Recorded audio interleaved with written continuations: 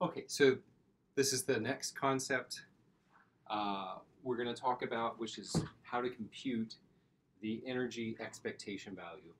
And I'm just going to focus on the technical aspect of computing these things independent of the interpretation of what the energy expectation tells you. Okay, so there is an experiment that one can do where the energy expectation value is relevant for predicting the outcome of that experiment, but I don't want to focus on that today. I just want to talk about how to compute this thing.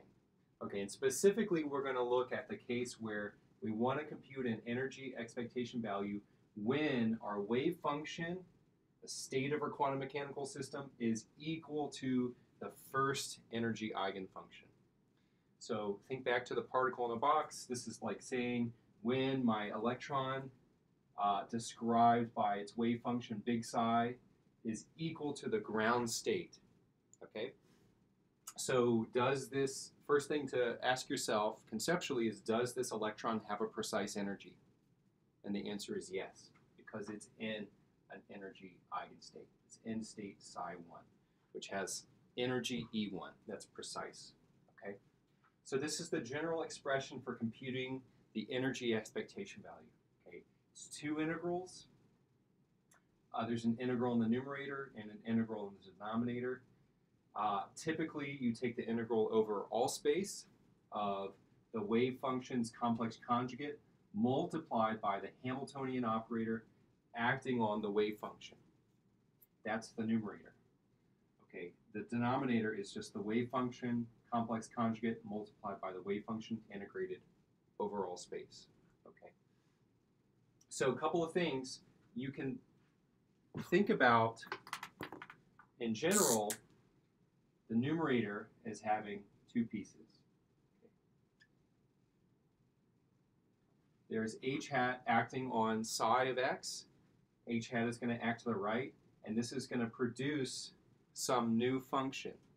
Okay, and then the result of that function will be multiplied by the function psi star of x. Okay, and it's the product of those two things, right? You get some new curve that you're going to integrate over all space. So the question is, what does h hat do to psi x? And then what does the result of that multiplied by psi star of x look like? What's the area of that curve? Okay, so we're in the case where psi of x is equal to little psi 1 of x, right? We're in an energy eigenfunction. So the first thing that we're going to do is we're going to make a substitution. Everywhere where we see psi, big psi of x, we're going to write little psi 1 of x.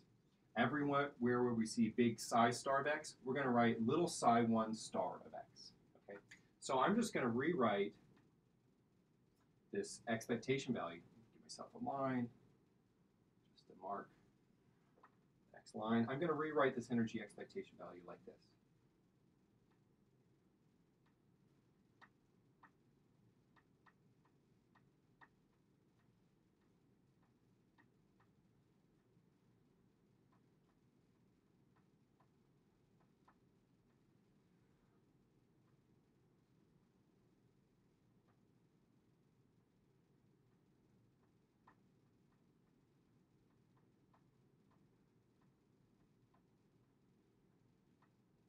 Okay.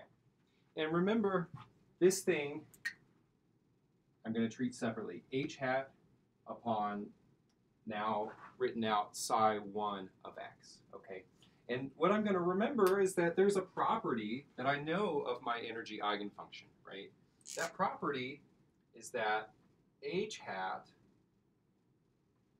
upon psi 1 of x is exactly equal to E1 times psi 1 of x. Okay. And that's going to turn out to be a useful property. Right? This property is a useful property because what it does is it's going to insert a number, right, a constant value into my integral. And what can I do with constant values in my integral? I can move them outside of the integral. Okay? So in place of h hat upon psi 1 of x, I'm going to use this property here to rewrite this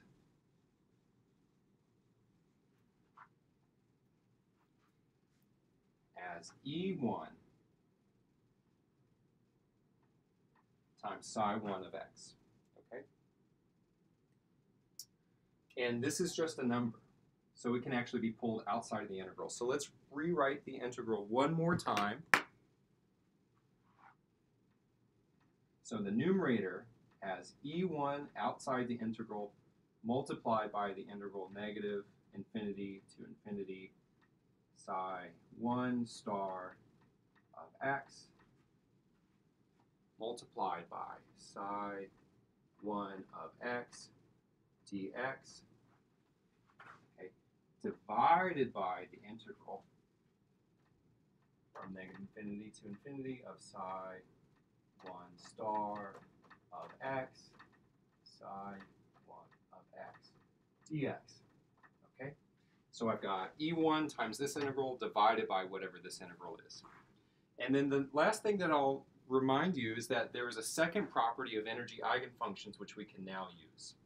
Okay, that property, so property 1 I have here, they satisfy h hat psi sub n is equal to e sub n psi sub n, and they also satisfy this property. If I take the integral over all space of psi n star of x psi n of x dx, I get 1, okay?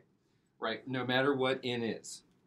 So here I have n equals 1 star of x times psi n equals 1 of x dx, integrated over all space. So this integral in the numerator is equal to 1, and this integral in the denominator is equal to 1, right? So I can replace this integral with e1 multiplied by 1 divided by 1, right? Because this integral in the numerator is equal to 1 by the property of energy eigenfunctions. This integral in the denominator is equal to 1 by the property of energy eigenfunctions. So in the end, my energy expectation value is E sub 1. That's for the case when my wave function is equal to psi sub 1 of x, the first energy eigenfunction.